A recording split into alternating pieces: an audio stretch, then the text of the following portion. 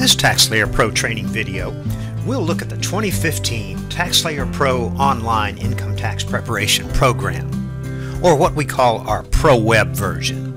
We'll go over the setup and briefly look at how to do a tax return in the TaxSlayer Pro Online version. Here on this screen, we've logged in to our account and we're at the Welcome menu. Now the Welcome menu is what we consider the main menu of the program. It's the first screen that the program takes you to every time that you log in to your Office account. From this main menu, you'll find 9 menu options that contain functions pertaining to the program. Each part of the program can be accessed by clicking on the gray Select button.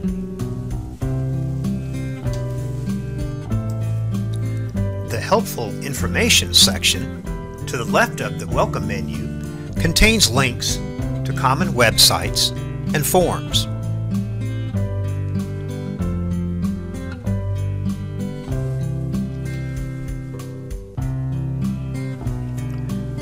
The Configuration option enables you to set up office information, edit or delete information for EROs, preparers, and fees.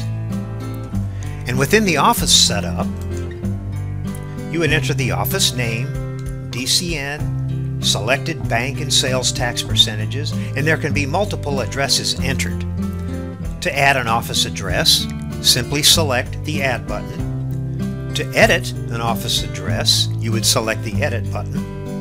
And the same process can be done to add office phones and so forth.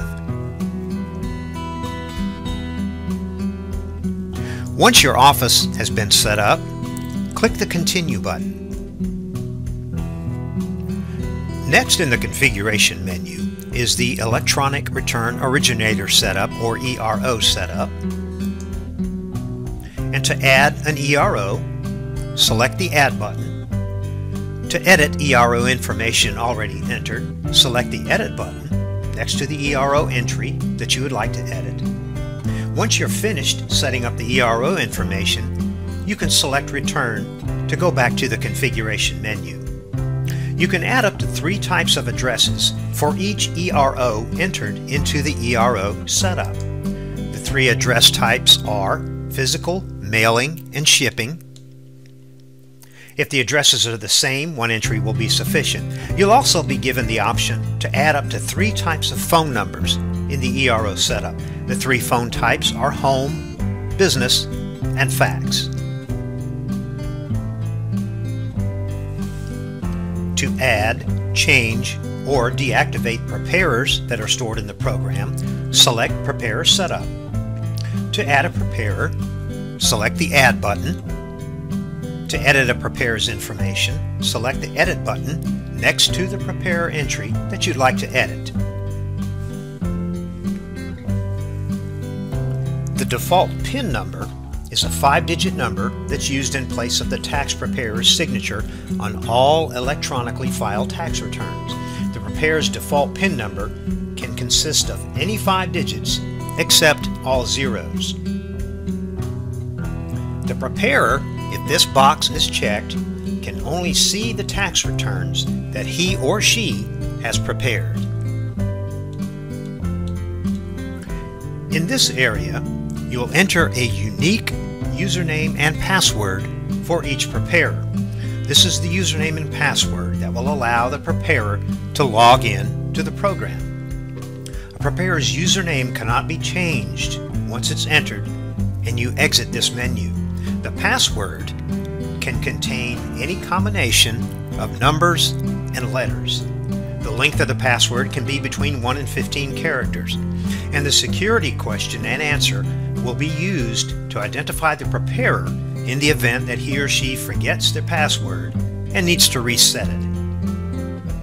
Enter the security question and answer in the spaces provided.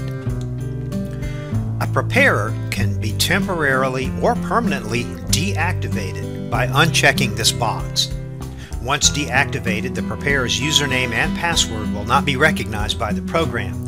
The preparer will not be able to log into the program until the Active button is checked. The security template allows the preparer to be limited to certain functions or areas of the program. The security template is set up and assigned at the company administrator login. To see what each template means, simply click on Show Definitions.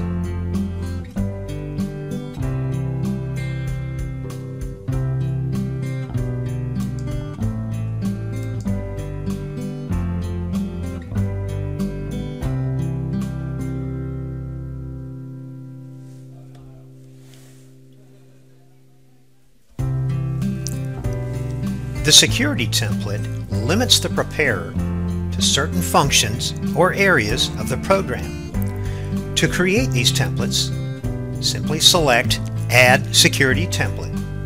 You can name the template, check the items to allow access, and once you've check-marked the access points, click Continue. You can also edit a pre-made security template by clicking the Edit button next to the template name and unchecking those boxes that you don't wish those preparers to have access to.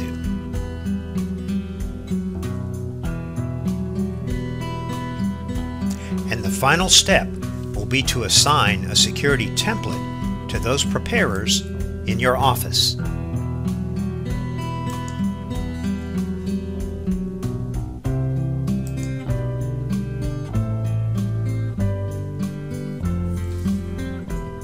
Now we'll create a new client's tax return using the TaxSlayer Pro Web version.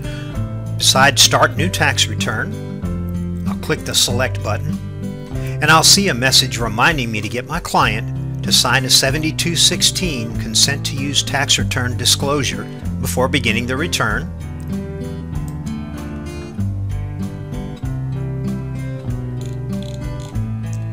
And the first step in creating a new return is to enter the taxpayer's Social Security number in the spaces provided. Now, to ensure accuracy, we're required to enter the Social Security number twice.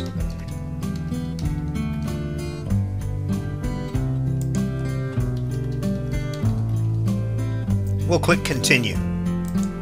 Now, if no prior year data is found for this Social Security number, I'll see the message below. Next, we'll select the client's filing status by choosing the filing status that best suits the client. If we're not sure of which filing status to select, we have a filing status wizard that we can consult. The filing status wizard will ask a series of questions that will help determine the correct filing status for the client. For this client, we'll select Single and click Continue.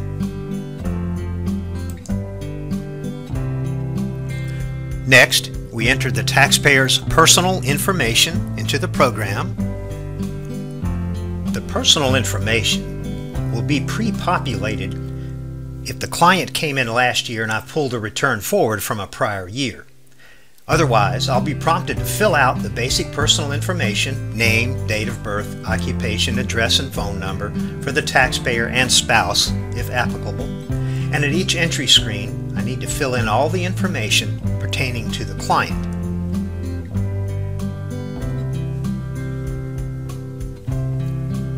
The Resident State Return option will allow me to select the taxpayer's state of residency. Once the state has been selected, when I click on Continue, this will prompt the state questions. The program will create the state return based on the state selected. If there's not a state return to complete, I would choose None from the list, and the program will automatically transfer all of the necessary information into the state return for me. The next step in the process are to enter dependents or qualifying persons. If my taxpayer is claiming a dependent or another qualified person on the tax return, I would select the Yes button to begin filling in the information pertaining to each dependent. To bypass the dependent entry menu, I simply select No.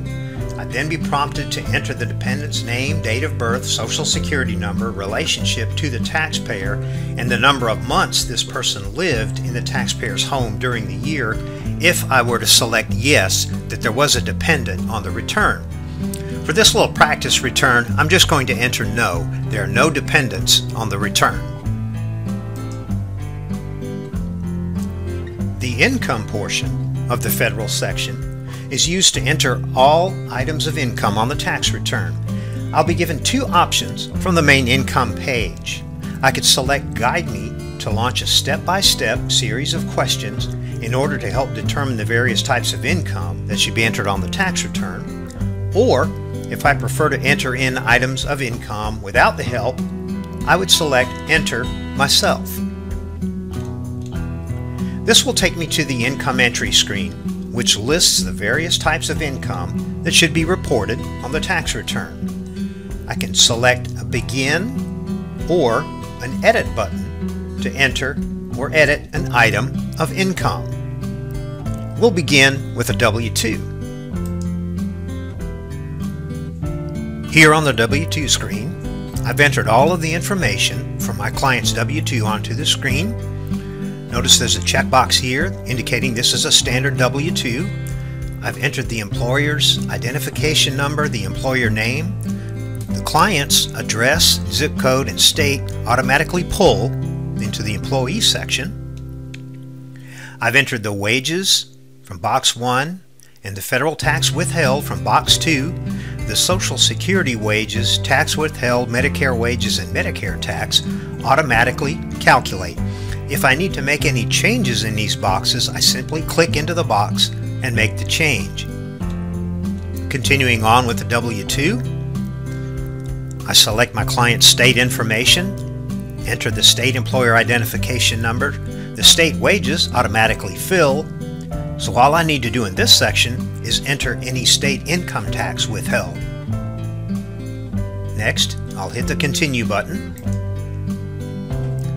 And here, I can edit this client's W-2, add another W-2 wage statement to the process if I need to, but again, for this simple return, I'll just click the Continue button.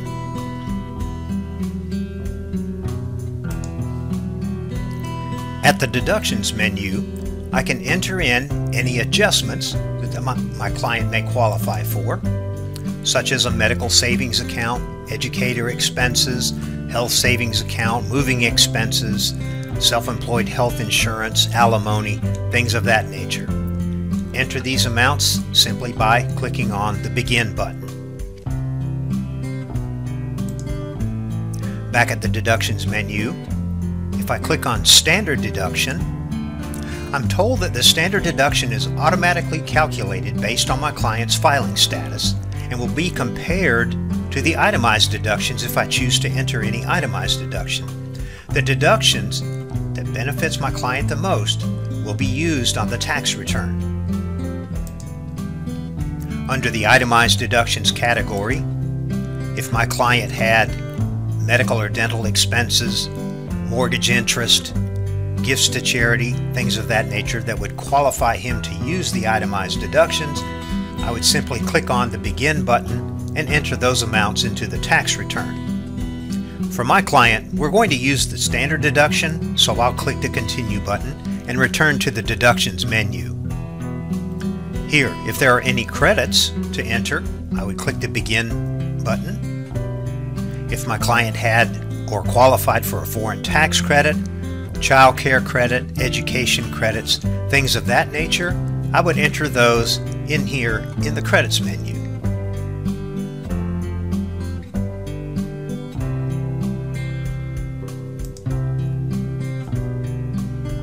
Next, to compare deductions, click the Begin button.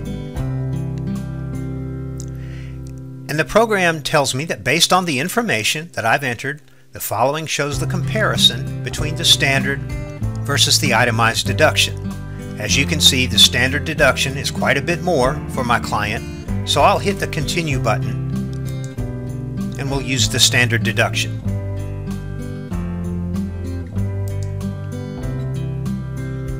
We're now in the Other Taxes menu. If my client had filed a Schedule C and needed to use the Schedule SE self-employment tax, self-employment taxes would automatically calculate. Any other taxes that we may have to enter into the program for my client would be found in this menu.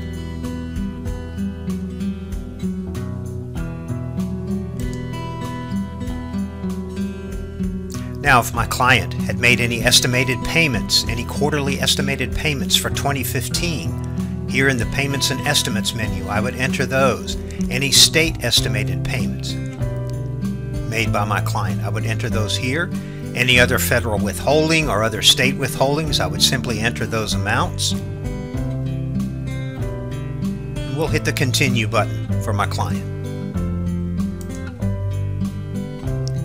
Any miscellaneous forms, injured spouse form, claim of a refund due to a deceased taxpayer, application for extension, the 4868, IRS identification PIN. If my client's identity had been compromised, we would enter the PIN number here.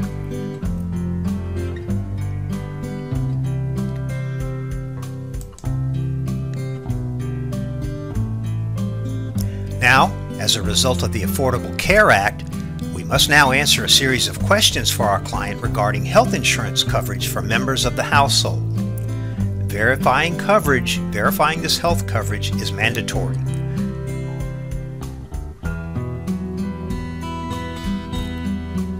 This is the health insurance questionnaire. The first question we see: did you or your family have health insurance at any time in 2015? Our client needs to answer this question correctly, and below are some examples of health care plans. For our client, we're going to answer yes, he did. And we hit the Continue button to move on through the questionnaire. Next, did my client purchase health insurance via healthcare.gov or a state marketplace? We'll say no for my client and click Continue. Next, we need to verify household members. If there are any additional household members that are listed as dependents, we need to click the Dependents button and verify that those dependents also had health insurance. My client is single, so we can click the Continue button and move on.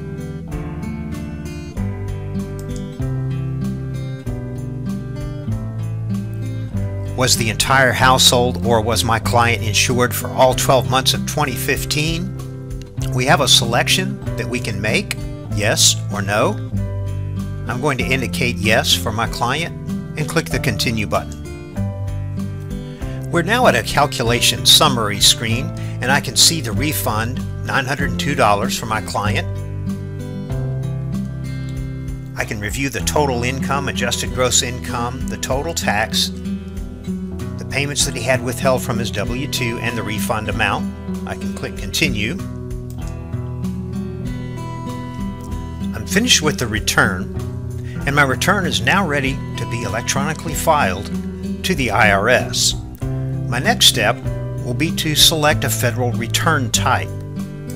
Again, for my client, just to keep things simple, I'm going to select an electronic mailed check. In other words, the IRS will mail a check directly to my client's mailbox. I'll click Next. The PIN numbers are automatically generated by the program. I'll click Next.